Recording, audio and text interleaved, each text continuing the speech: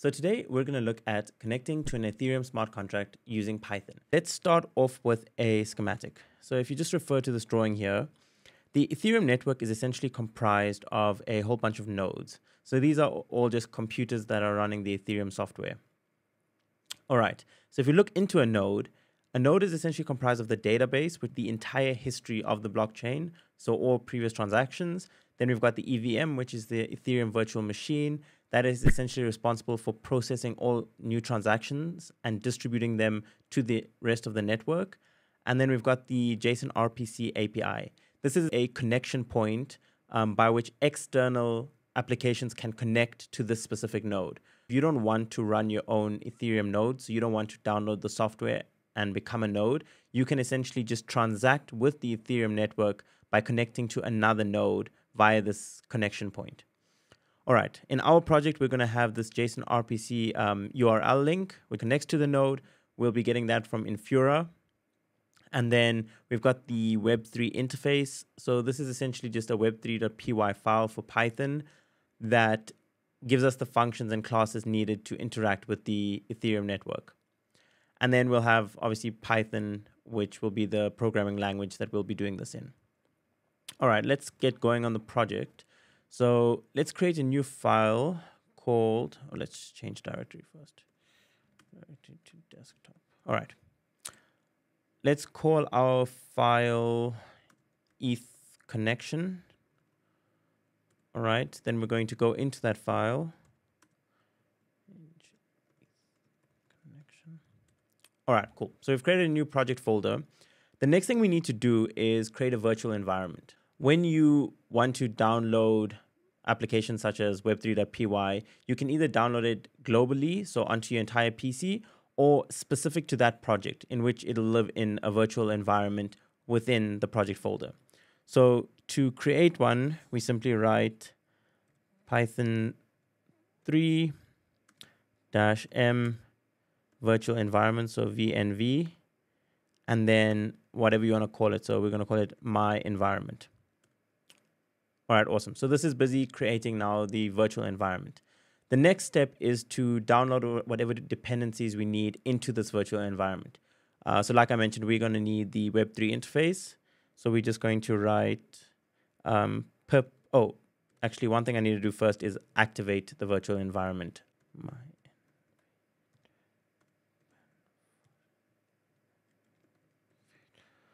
All right, you'll know that your virtual environment is activated when at the start there's this open bracket mynv. All right, cool. So let us install our first dependency, which is Web3.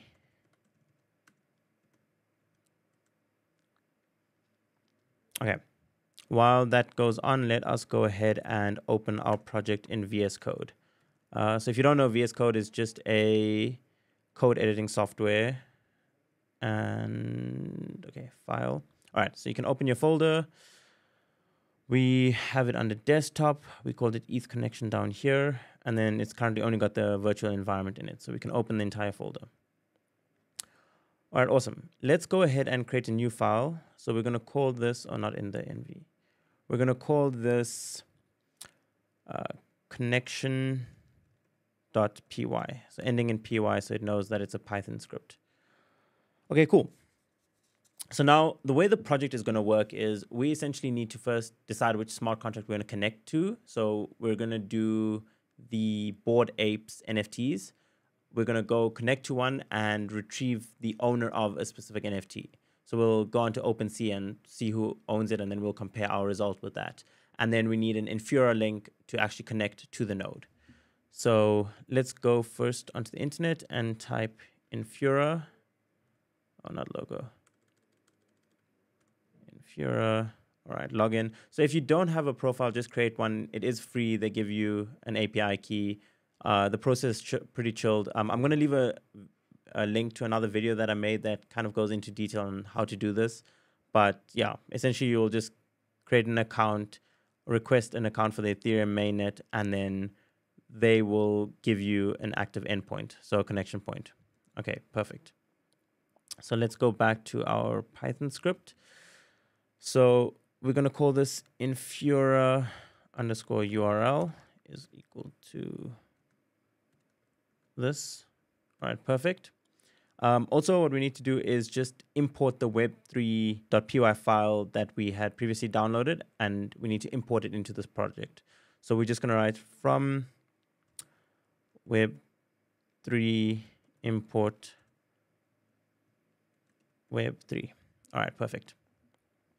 Cool. Okay, so we've got the Infura URL, which connects us to a node, and then we've got the web3 interface.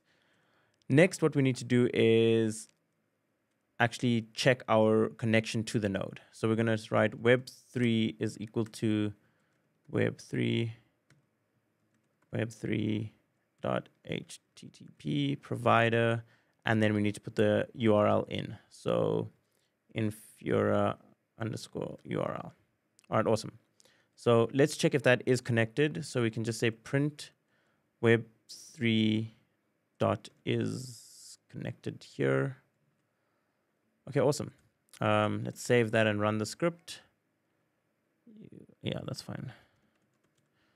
Okay, let's run the script. So we're just going to say Python 3 connection.py. If it returns true, then we are successfully connected to the node. Okay, perfect. So we are successfully connected to the Ethereum node. Now we can go ahead and actually interact with the Ethereum smart contract. So let's start off by finding the smart contract. So we can go to Etherscan, and then let's go to NFTs, the top NFTs. So remember, Bored Apes is a NFT. All right, here we are. Bored Ape Yacht Club. Cool. Then let's go to the actual token address. All right, so in order for us to interact with the smart contract, we firstly need to get the ABI of the smart contract. So that is the code of the smart contract. The reason for this is to interact with the Ethereum network, and specifically a smart contract, you need to encrypt the request that you send, and you encrypt it with the actual contract ABI. So we need that when we send a request. All right, so let's go to contracts, then contract ABI, and we can copy this. All right, so let's go. So the ABI is equal to that. All right, then the next thing we need is the address. So address is equal to, so this is specifically the smart contract address, which is up here. All right.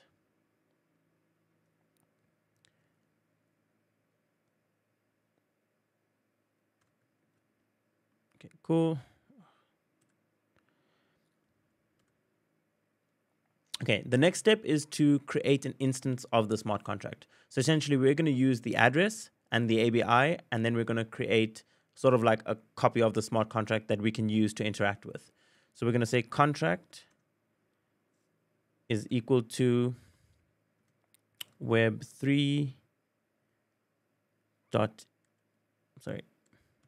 eth dot contract, and then the address is equal to the address that we just listed, and then the ABI is equal to the ABI. All right, awesome. So we've done that. Now what we can do is actually interact with the smart contract and find out who the owner of a specific NFT is. So what we write is owner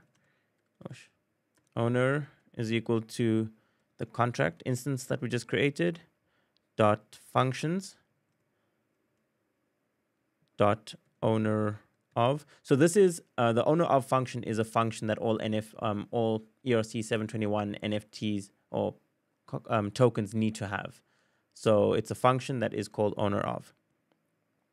All right, then we need the number of the NFT that we want to check the owner of. We'll grab that in a second, and then dot call. Okay, so let's go onto here again, and let's write Bored Apes OpenSea. So OpenSea is a marketplace for NFTs where you can list your NFT and sell it. Okay, let's go ahead and pick the most expensive. Or actually one that looks cool.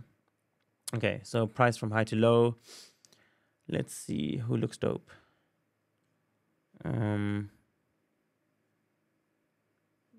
Okay, let's go with this guy. All right, so he's worth 133 ETH. So let's go into him. Okay, so he is number 5895, right? So that's the number we need in our contract. All right, so the owner of this. And then if we go back, let's see who the owner is. So scroll down. The last transfer was from this to this account here. So if we click on it, this address should be here. So this is it, the OX2AE5. All right, cool. So let's go back to our smart contract and actually just print the owner. Awesome. Okay. Let's run that and see if it worked. So Python 3 connection.py.